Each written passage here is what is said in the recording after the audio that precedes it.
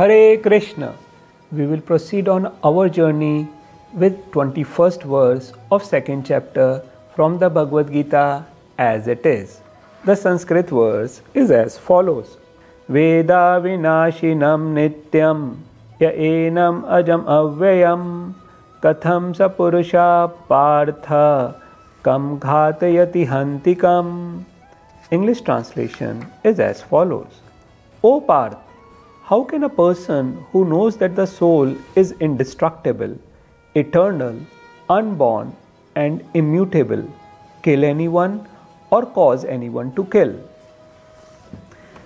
This verse is kind of repetition of what was talked in the 19th verse, that the person never kills or it is killed. So, who is the killer and who is killed? Now, soul is eternal and the body is destructible. Therefore, who is the killer of indestructible soul? Nobody. The soul cannot be killed. Therefore, nobody. And in this way, Sri Krishna is emphatically driving home the point that the soul is eternal. The fear of death is one of the life's most haunting fears. Instead of asking, why do I have to die? Ask, why do I want to live forever? This question is reasonable because we live in a world where nothing lasts forever. Even massive skyscrapers and gigantic mountains that seem unshakable are subject to destruction.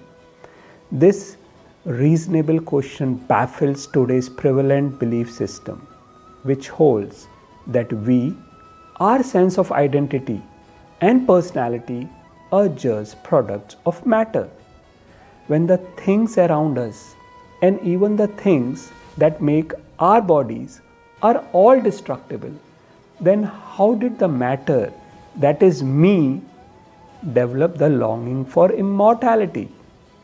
That longing, Gita explains, come from something beyond matter, the soul within, whose presence in the body is the cause of life and whose departure comprises death. This verse assures that when we realize the indestructible nature of the soul, we learn to see our present notion of death as an illusion. Death happens to our external shell, never to us. By practicing yoga, especially Bhakti Yoga, as recommended by Gita, we can realize our spiritual immortality and transcend the fear of death. Hare Krishna. Thank you very much.